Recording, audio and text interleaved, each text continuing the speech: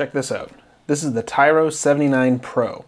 This is a 3-inch FPV drone kit that costs about $130, and it comes with all the parts that you need to build this.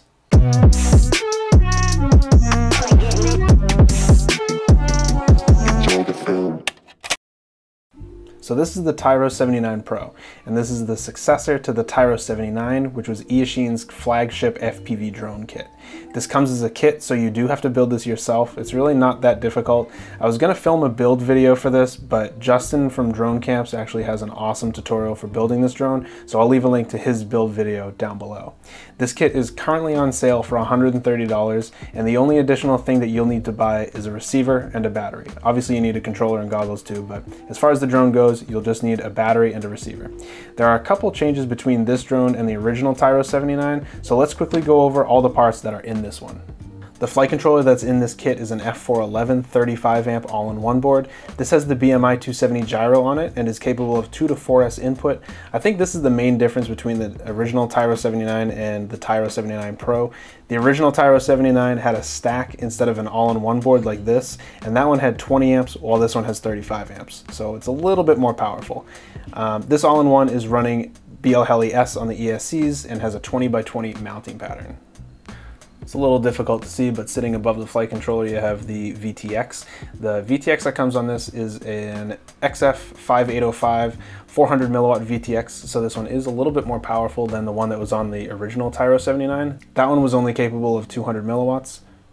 It comes with a plug for the VTX, so it's a little less soldering, but for some reason it doesn't have a cable for smart audio. There is a data pin on the VTX, so you can always solder a wire right on that data pad and then hook it up to a TX pad on your flight controller and you'll have smart audio.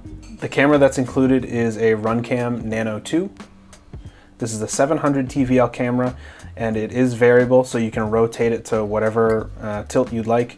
This may be a slight upgrade from the last camera since it's Runcam, but it's still a 700 TVL just like the old one, so you'll probably be getting about the same image quality. The motors that come on this drone are the exact same motors that came on the original Tyro79. They're Eachine branded 1607 2800 kV 2 to 4S brushless motors. I personally hate motors that do this, but these are the kind of motors that have like 2 nuts that spin clockwise and then 2 that spin counterclockwise. I hate it. I would much rather just have 4 nuts that spin on clockwise and call it a day, but that's how these work and you can't really get around it because that's just the thread on there. Another thing I don't really like about these motors is I don't know why Eachine is using this type of shielding on their motor wires, but it's almost like a plastic around it. It's really difficult to splice and trim these. I was able to solder them on, but just be careful because they do break very easily. The frame that's included is the exact same frame that's on the original Tyro79. It's a 3-inch, 140 millimeter carbon fiber frame. So you have this bottom plate right here, and then you have 2 carbon fiber plates and then a metal bracket that just kind of sits on top of all the electronics in here. It kind of protects it. The battery mounts down bottom, giving it actually a pretty nice center of gravity. I'm sure you could mount like an action camera, like an Insta360 Go or a naked GoPro or something up here. Otherwise the battery mounts on the bottom. So like I mentioned, this doesn't come with a receiver. It does come with this little sled that kind of sits above the VTX here. I have one of my ELRS receivers in there right now, but you can pretty much fit whatever receiver you want. It comes with some other TPU parts too. You got this little thing back here that kind of holds all the antennas. And then you also have these little skids. And these don't really do much because since this is a bottom mounted battery, when you land the drone, you're gonna have a battery here and then these aren't gonna be touching the ground at all. So it's kind of useless, but I guess it looks nice, so that's cool. I guess if you planned on mounting the battery on the top, then these would make sense, but if you got the battery down bottom like I do, they don't really do anything. The battery connector that's included is an XT30, so just make sure you have an XT30 battery. And in the flight footage that you're about to see, I was using this 720 RDQ 720 milliamp 4S LiPo. So let's take this thing outside and see how it flies.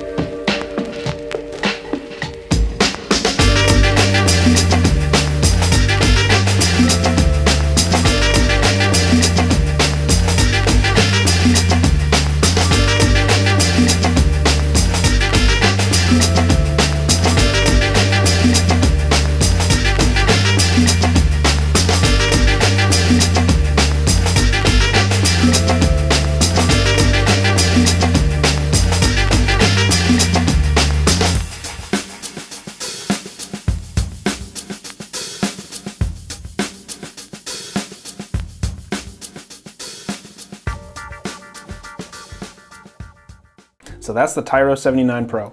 I didn't do any tuning to it. That flight was just stock PIDs and it really didn't perform that bad. I definitely think that this could handle a naked GoPro or an Insta360 Go if you wanted to get more cinematic footage. The total weight of this drone without a battery weighs 157 grams, and then when you add a 720 battery like this, you're looking at 223. So you could probably fit an action camera on there and still potentially be under the 250 gram limit, so that's nice.